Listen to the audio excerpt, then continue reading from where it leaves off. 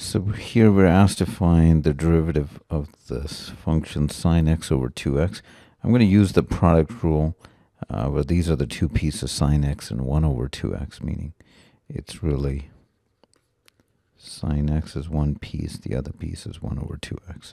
So this would be sine x times derivative of 1 over 2x plus 1 over 2x times derivative of sine x.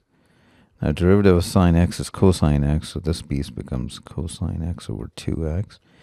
And this guy, this is, I guess, the general result you need to know is x to the n is n times x n minus 1. And in this case, the power is minus 1, meaning we're doing x to the minus 1, so it would be minus 1 x to, minus 2. So this is really minus 1 over x squared. You might already know this direct result. So this becomes sine x over 2x squared, because that would be the x squared, and then we have a minus.